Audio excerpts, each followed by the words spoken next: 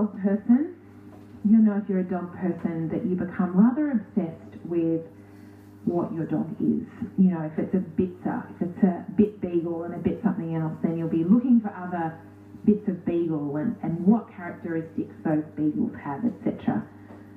Well, tonight we're going to be talking with a miniature schnauzer enthusiast because a new walking group has just started up here in Hobart for people with miniature schnauzers. They're cute little, they're mostly grey, but they're not always grey, little dogs.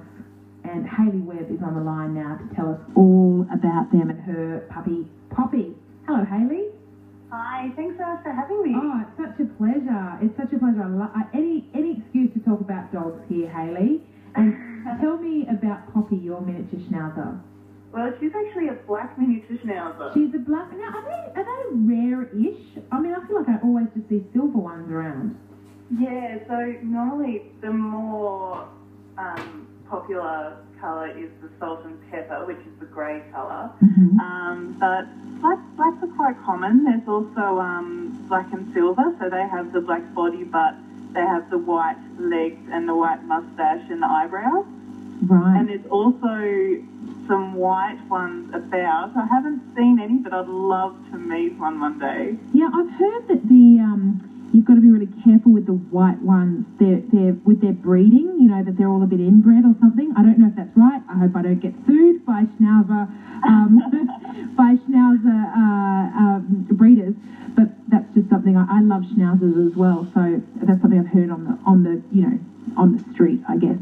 Tell me. It's something I've heard too, but I can't actually confirm that. So. How did you get into schnauzers? Well, I got into schnauzers I actually met a little schnauzer first and loved the temperament and the personality and thought that, you know, that a dog like a schnauzer would fit in really well at home. And, you know, we had a fairly smaller backyard, so, you know, it's a bit horrible to have, you know, such a small yard and a large dog. Yeah, but, you know, I've always grown up with Airedales. They're big dogs, goodness. Yeah, but, you know, I've always sort of been on, you know, 5 acre, 1 acre properties, so, you know, that sort of space is fine. But, you know, got married and moved into a house and it had a bit of a smaller yard and, yeah, love the temperament and how they're so, you know, eager to please and easy to train, so, yeah. Well, tell me. Well, and I guess also, we've we've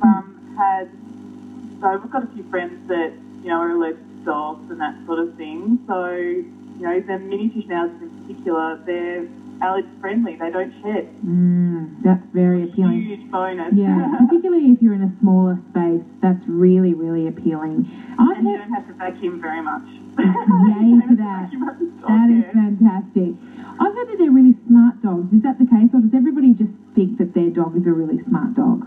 No, these dogs are very, very smart. They love, as I said, like eager to please and easy to train, but also she's squeaking with a toy at the moment. I'm sorry. No. We can't hear it. We'd love to hear it though, if we could hear it. But yeah, they also do very, very well in agility competitions and stuff like that. So yeah, no, very, very smart. If you have a look at our Facebook page, there's some very, very cute videos on there that people have posted, especially one with one of the slow bowls, you know, to slow down the dog eating. And one of the dogs in the video, Hugo's worked out a way to still hoover down the food. So. And what is your Facebook page called? So we've actually changed it. We were originally the Theatre Studies of Hobart, but we've been so overwhelmed and excited that all these members from all over Tasmania have been, you know, joining our group. So we've expanded it to the Theatre Studies of Tasmania. Oh, that's lovely. Bearded Buddies of Tasmania. So what's the downside of a schnauzer? Are there any, like, have they got things, what are the things that could go wrong with them or do go wrong with them?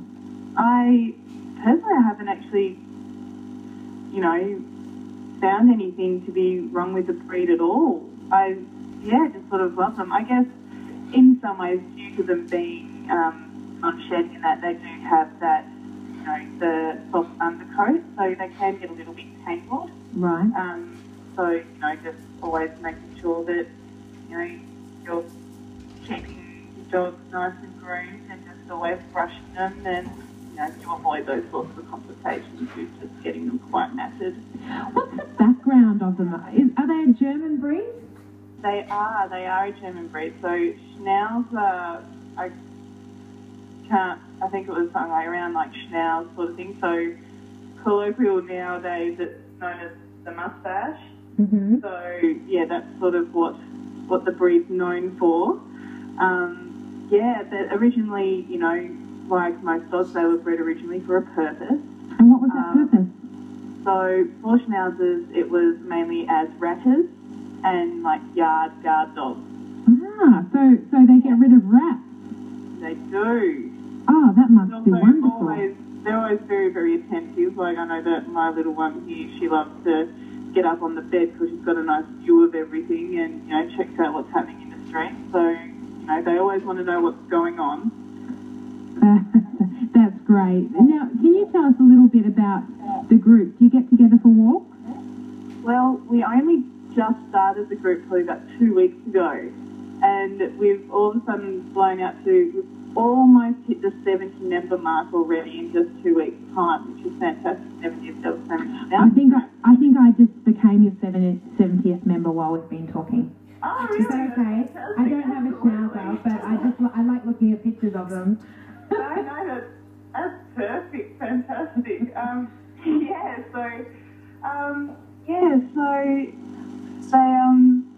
I just was in Salamanca there one day with a group of friends from school, and the other couple that have sort of started this Facebook group with me, Tom and Caitlin, they ended up coming to the same place for breakfast as where I was, and they had their two schnauzers in tow. And you know, you can't not go up to them. They're adorable. So of course I went up and, you know, they came up to me and they're patting away and like, hi, how you going? So had a bit of a quick conversation with them and just sort of ended up saying, because I've wanted to sort of, you know, start like a socialised walking group for quite a while, and not just the miniature schnauzers, but all the three breeds of schnauzers. So there's the miniature, the standard and the giant.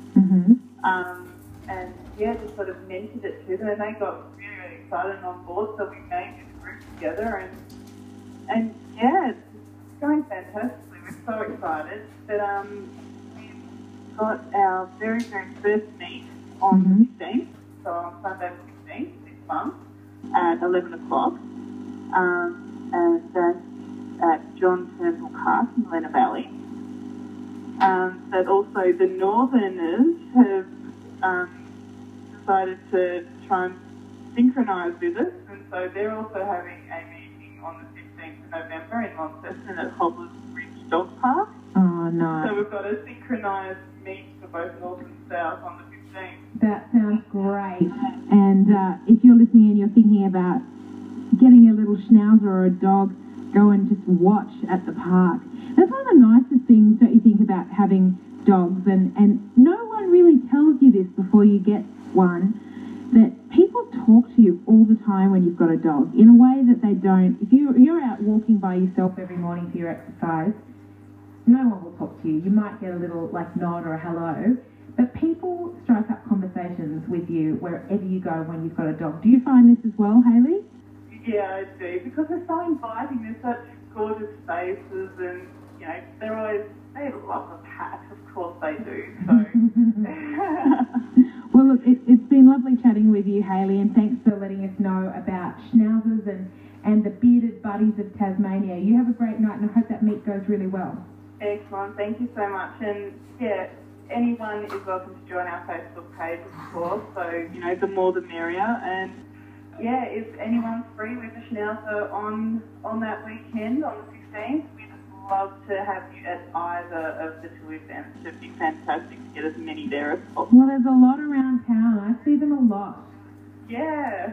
So hopefully they're all listening tonight. Hayley, thank you so much.